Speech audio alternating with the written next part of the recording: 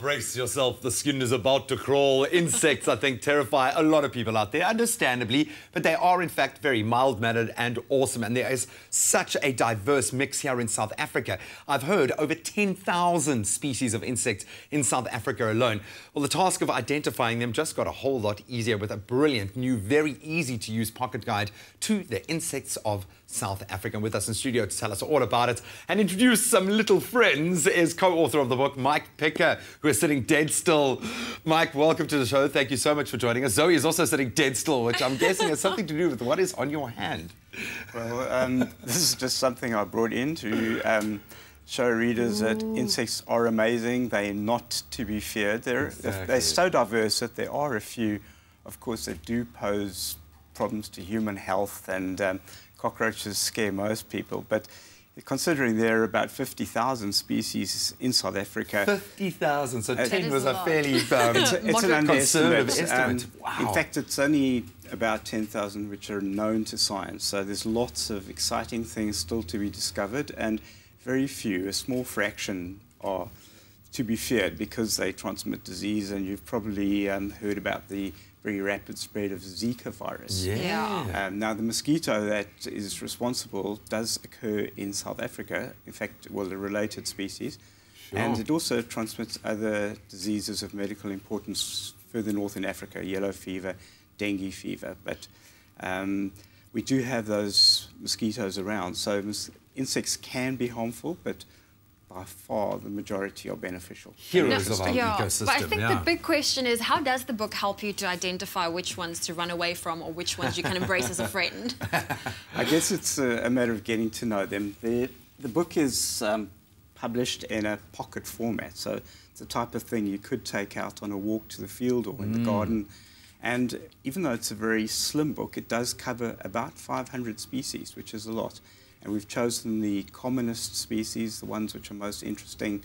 So just by taking the book out into the garden or even in the house and paging through it, you'd be able to identify most of the common insects. Now, the easiest way to start, if you... Should I hold the friend? I was going to say... And you can open the book. By not having a stick insect walking on your hand, yeah. So what we've done is the easiest way to get to know the insects is to learn the basic groups, which we call the orders. So cockroaches are one order, flies are another order, grasshoppers the third order, and there are 30 of them.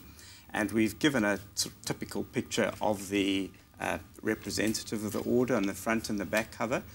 And using this, you can identify whether you've got a beetle or a fly. And let us say, for example, you've decided you found a beetle. You then page to the beetle chapter. And it's simply a matter of going through it. Now, because there's so much diversity, we've tried to stop at a useful level, which is the family level. Yeah. So, for example, dung beetles are one family, and they tend all to have the same ecology and behavior. So once you recognise the family, it really helps. An idea. I suppose otherwise you could keep going on forever. There are so many species out there. What stands out for you in your studies? You've devoted your life to the study of insects. Who is the hero insect out there? What is your favourite species? Well, it's not really a difficult question because I guess getting to know them, they all become fascinating. I don't have any particular favourites. In fact, every group that I've studied becomes more fascinating as you learn more about them. They're so very different, and they do things which are very different to other animal groups. They are quite spectacular, and we are in fact living in the time or era of insects. So the commonest and most abundant, and there are more species of insect than anything else on the planet. It looks like your little stick figure's like raising his hands. He is. I feel like he is living life when I stuck to my finger. Absolutely love it. Yeah. Sorry. I think for most of us out there, what message would you leave to, for those of us who want to explore insects, want to explore our ecosystem?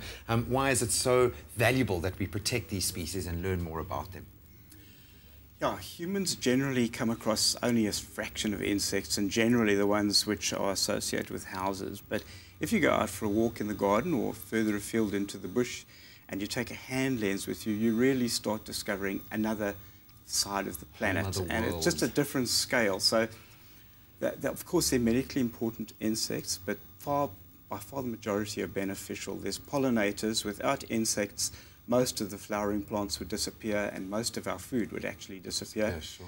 And of course, because of their abundance, these are beneficial insects over here, they tend to support food chains and other animals are dependent on them. So if theoretically insects disappeared overnight, so would birds, and ultimately in a week or two humans would start suffering. So we are not allowed to squish them. Well, Mike, thank you so much for joining us this morning and bringing some of your interesting friends along. I definitely learned a lot. Definitely won't squish any of the alien-looking ones. You've made yourself a best mate there.